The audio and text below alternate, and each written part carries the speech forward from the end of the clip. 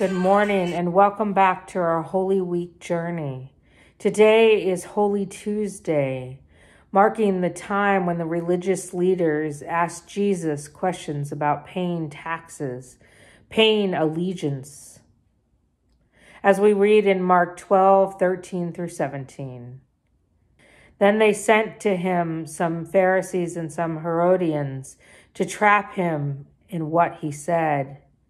And they came and said to him, "Teacher, we know that you are sincere and show deference to no one, for you do not regard people with partiality, but teach the way of God in accordance with the truth.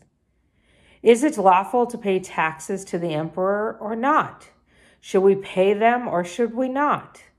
But knowing their hypocrisy, he said to them, "Why are you putting me to the test? Bring me some denarius, their money, and let me see it." And they brought one. Then he said to them, "Whose head is on it, and whose title?" They answered, "The emperor's, of course." Jesus said to them, "Give to the emperor the things that are the emperor's, and to God the things that are God's."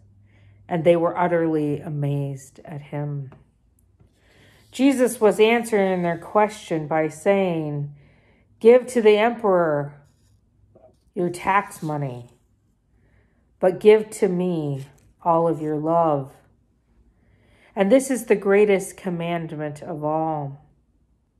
I wonder for you and your family, what is most valuable